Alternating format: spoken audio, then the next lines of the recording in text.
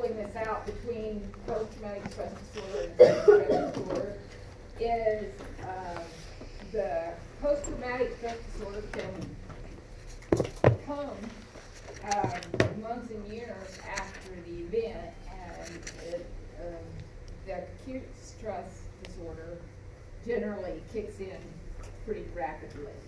And the people, it is a clearly identifiable event that has created this trauma in their life that completely overwhelm their ability, their normal strategies, and they're usually pretty awful things like some horrifying combat, sexual or physical assault, survivors of terrorist attacks, all kinds of big things.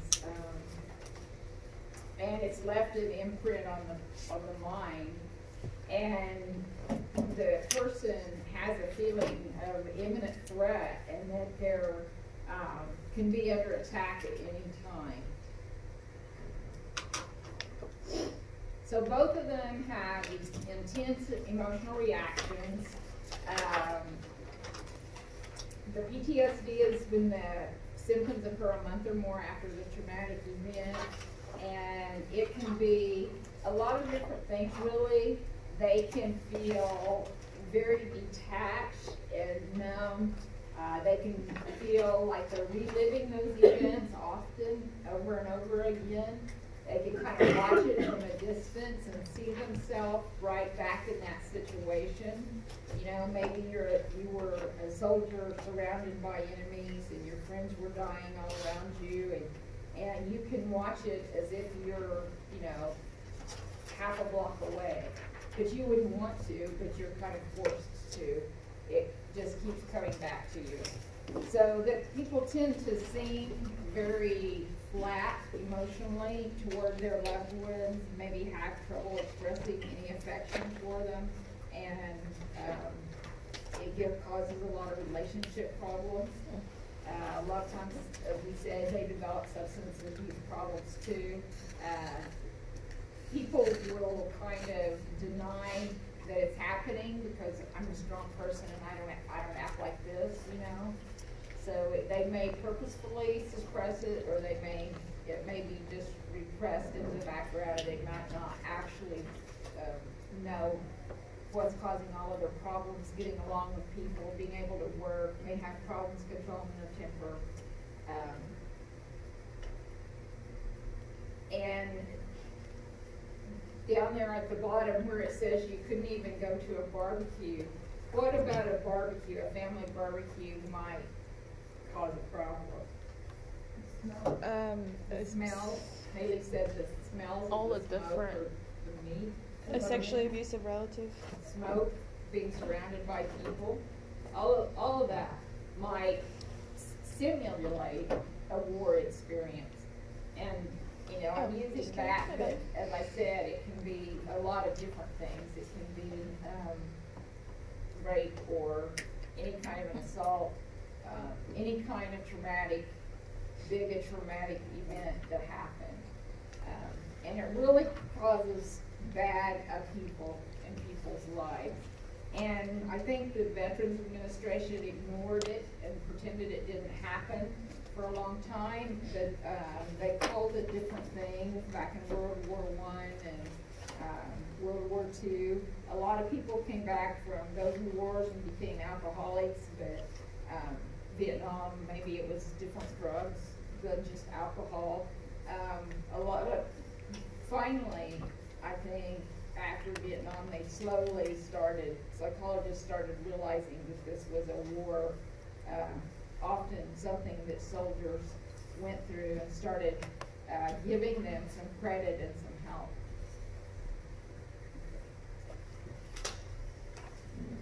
A lot of people feel survivor's guilt, like why did I survive and so many of my friends didn't.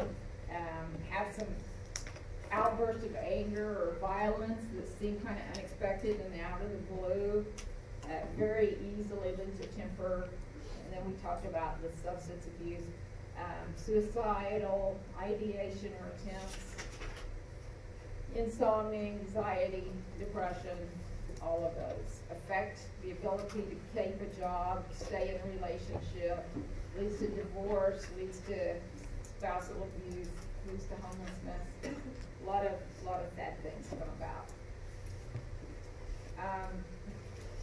One of the things that you see now very often is that therapy dogs can recognize when that person is becoming tense or stressed and kind of catch them in the escalation phase. It's like that violent cycle that we talked about not long ago. Catching people as they're getting triggered and just starting to ramp up before they get too far into it. The dogs a lot of times will nudge their hands and move in and knock against them, rub against them, and kind of bring somebody out of it before that person even recognizes it's happening. And then once you can recognize and interrupt, you can kind of get control of it. So cognitive behavioral therapy, again, first line, because you have to recognize what's going on and have some things to substitute. Emotionally focused therapy, especially with families and couples. Sertraline seems to be one of the most commonly prescribed antidepressants. Paroxetine. Sertraline, I believe, is Zoloft, but I'm not sure. Paroxetine may be Paxil, but that's not important to know. You've got to go with generics. So support groups, they say for the veterans are really essential because they're the only people that they feel like can really understand what they're going through. So they really do need those support groups, even if they're online support groups, like through the VA, they may be able to set up some support groups that where they meet in person once a month, but they might meet daily, you know, for some in a special chat room or something. I don't know exactly how the online support groups work, but I hear that they're pretty effective for people. Like if you're in Enid, Oklahoma, you may not have other veterans that you know, the Middle East that you can, a large enough group that you can get together with and talk about your shared experiences. And maybe, but if around the state of Oklahoma, you could. So the support groups, I think, are essential. They have been recognizing that for quite a while. And even the victims of rape, maybe the parents of murdered children. You know, there's not going to be a support group needed for parents of murdered children, but I'll bet you can find one online that your psychologist could hook you up with. So someone who understood what you had gone through that not very many people have gone through. Okay, not too many slides left. I did add a couple on the disassociation, but psychotherapeutic management of PTSD, oh, we did this, didn't we? So the somatic symptom disorder. There are a couple of different ones, somatic disorders, but this is a common one, especially if you work in an ER.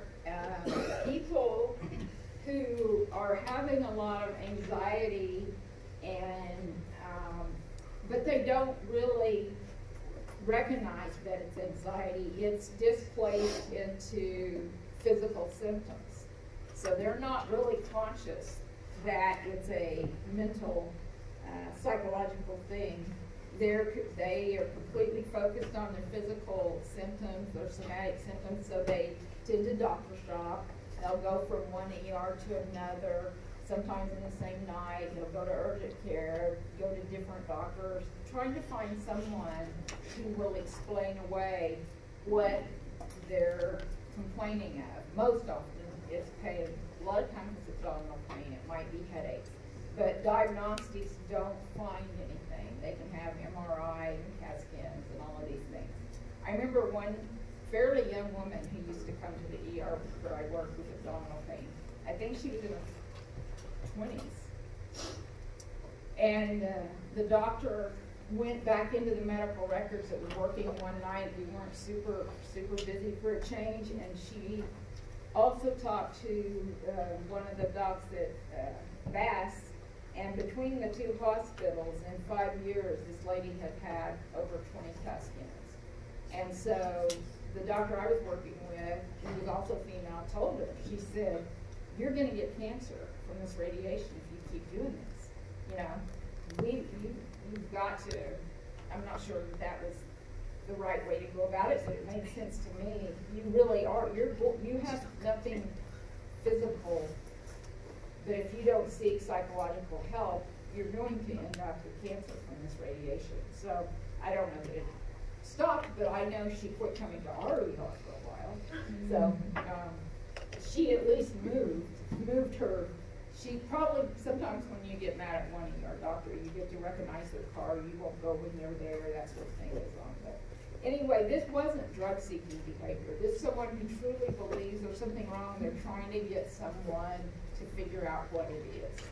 But people get frustrated with them. Their families get frustrated with them because they always want to talk about these because of their stomach pain and their this and that. And you're like, oh gosh, do I really have to hear this story again? And, you know, they alienate their friends and they alienate the medical community. So it's a real problem. And then factitious disorder is fabricating illness for emotional gain or attention. And this can be people who inject feces into their bloodstream, or they might insert it with their hand into their urinary tract, or deliberately cause themselves to get infections. They might do that to themselves, or they might do it to one of their children. And it's for the secondary gain, it's called, for the attention. And so these factitious disorder they know what they're doing. And they just really, I guess, can't stop themselves. It used to be called Munchausen syndrome by proxy if they were doing it through their children, or Munchausen syndrome if they were doing it to themselves. But this is deliberate. The somatic symptom disorder is not.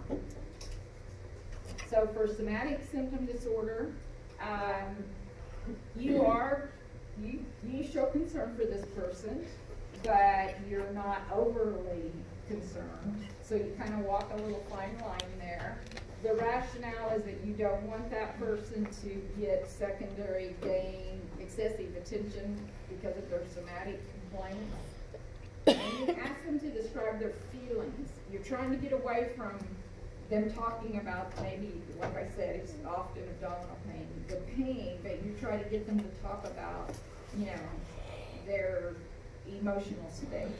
And because you're wanting them to make some connections between how they're feeling psychologically and think less about their somatic symptoms.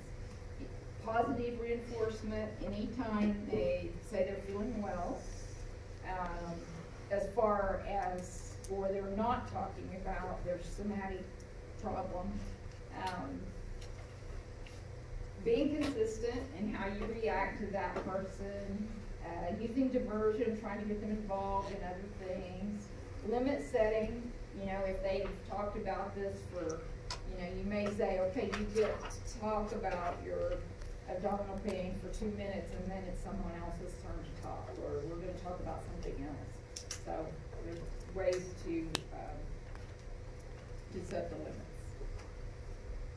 Okay, so I added a slide, let's see, yes, there it is. Disassociation, I thought these were really kind of rare, and if I was going to run out of time, I was going to put them at the end. But then I stuck them back in because I figured I could find a way to do it. So the dissociative disorders, we talked about, purposefully picked those out to make sure we covered in our activity, with the 3 different kinds of dissociative amnesia. I keep wanting to say anemia, and I know it's not anemia. Being localized, generalized, or selective. There wasn't as much in the book about the selective, and just as a recall, is body. You might remember some details that really are not as difficult, not as unpleasant, but not others.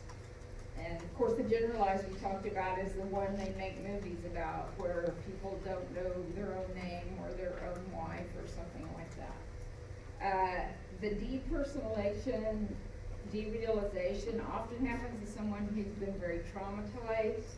All of these actually have to do with trauma. But the depersonalization, derealization might be someone who has had,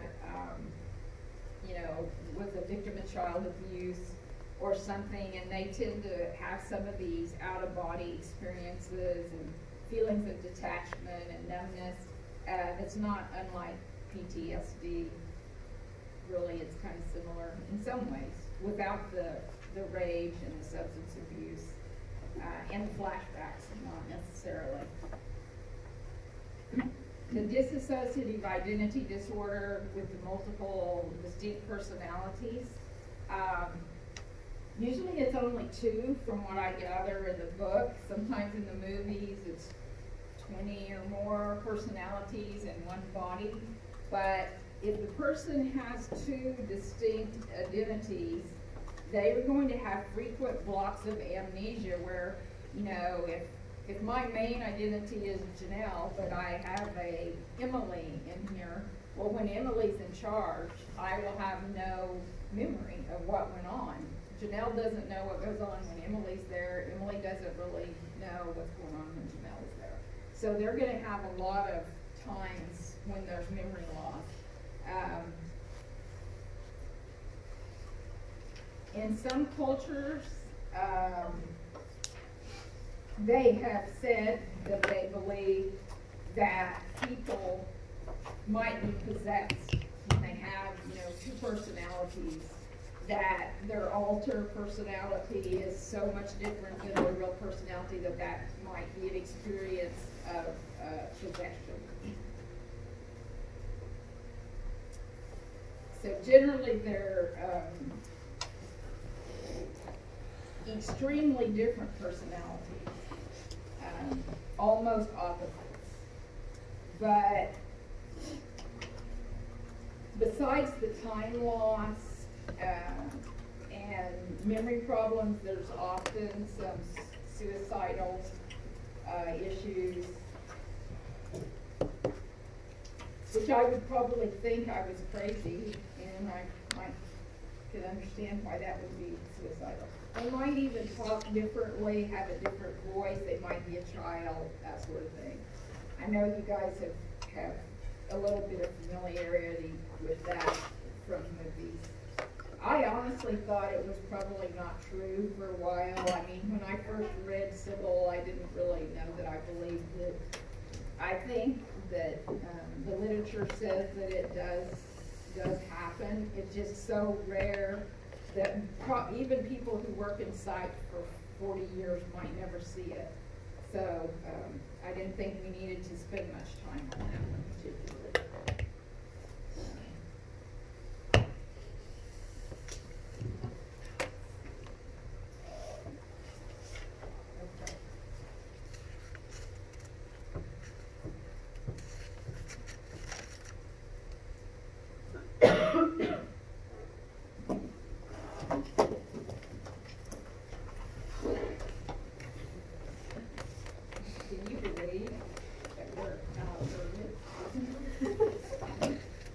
I don't know if we can maybe get our study session to go early. I'll talk to Mrs. Do we not Page need and these last see if 3 I slides? maybe should call.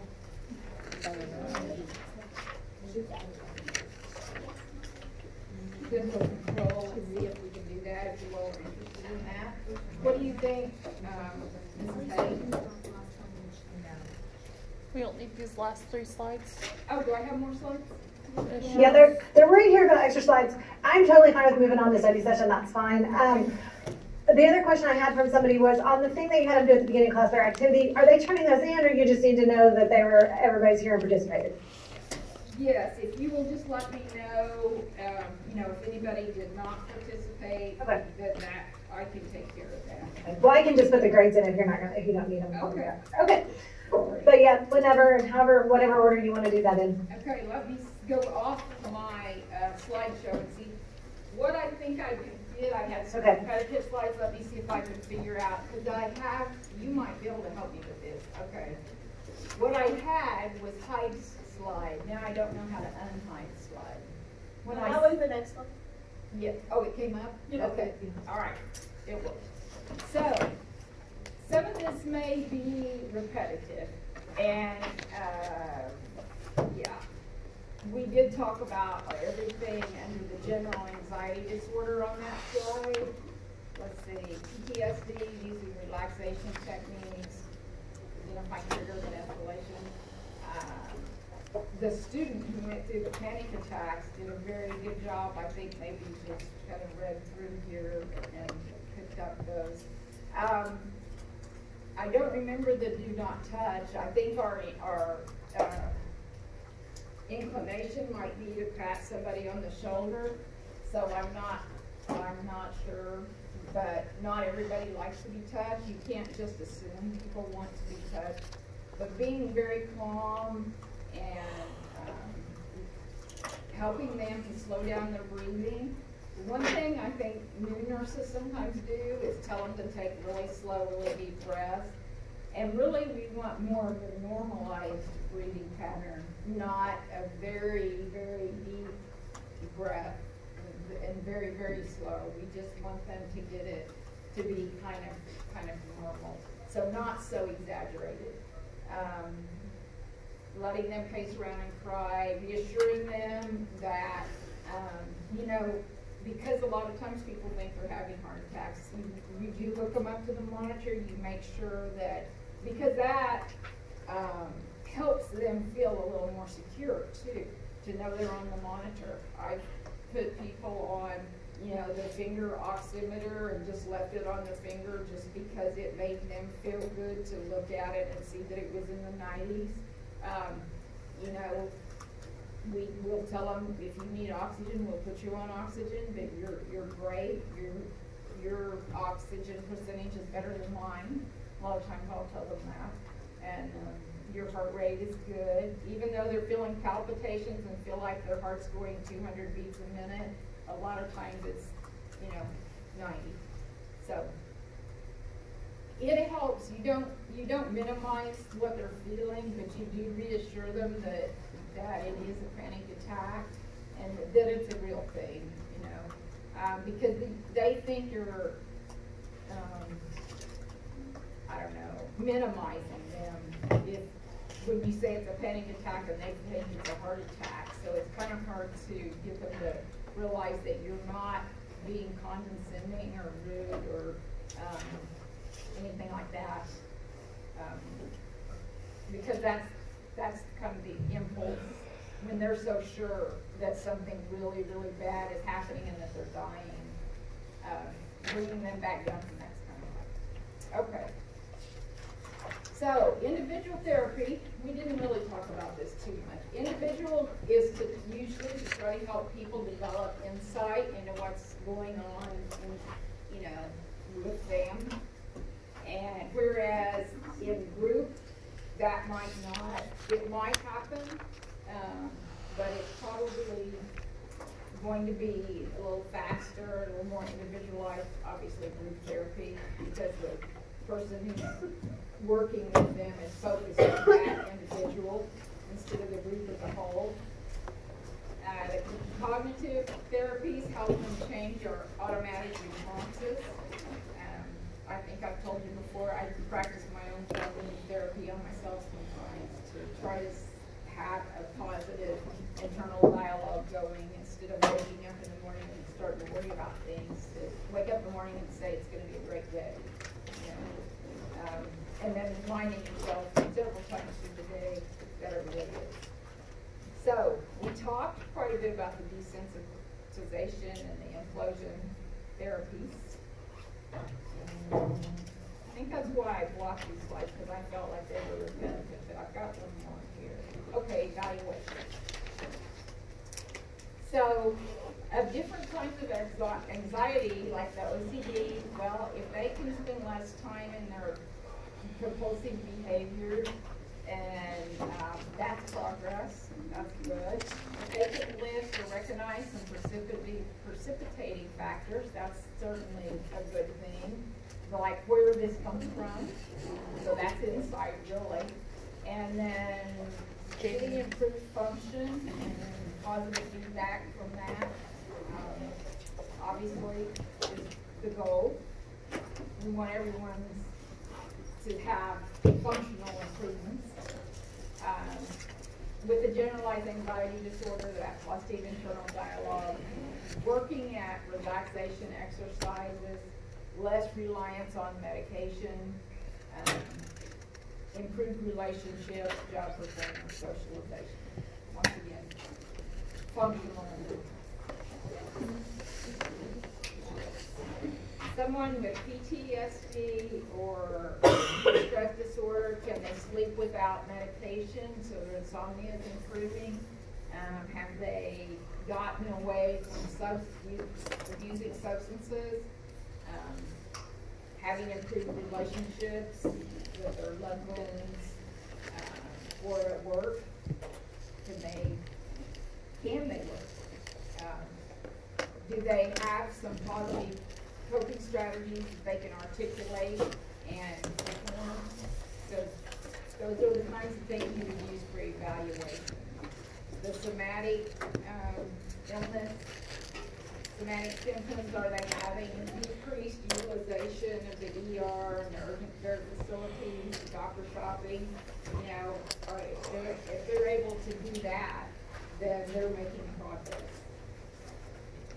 And spending less time talking about and thinking about their symptoms.